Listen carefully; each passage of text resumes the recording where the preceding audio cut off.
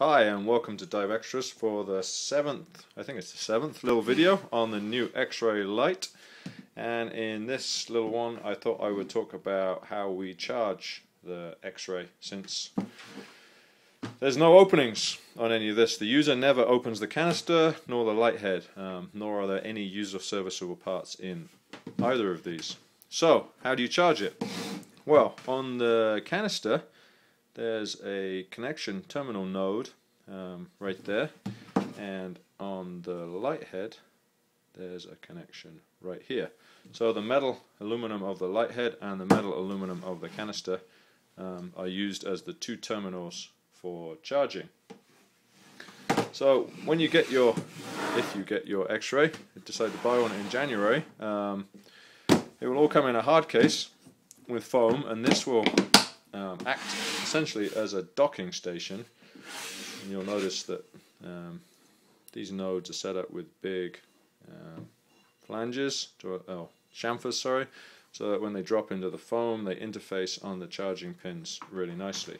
But for the purposes of this video, what I thought I would do is I've pulled the guts out of the case, and I would show you basically directly how this all works. So the charger's a little power adapter.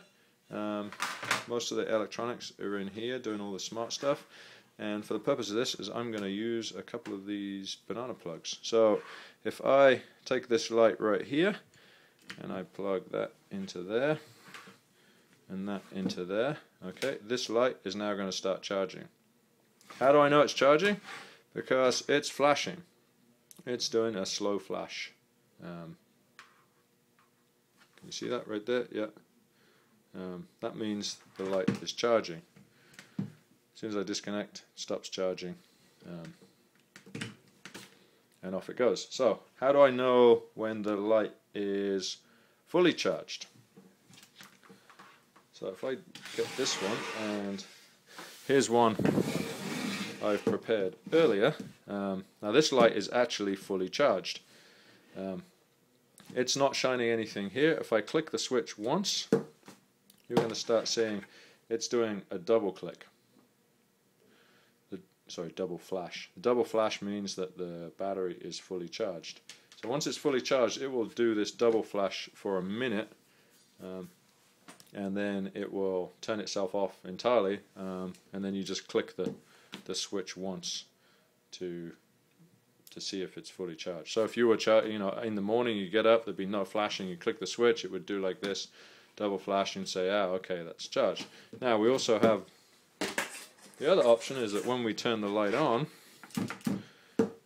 it's going to tell me 1, 2, 3, 4, 5. So this light is fully charged.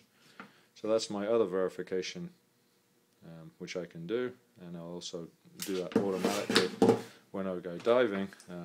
This light here, if we did the same thing, if I turn this one on, 1, 2, 3, 4, okay, that was just only 3, so this one's only 60% charged.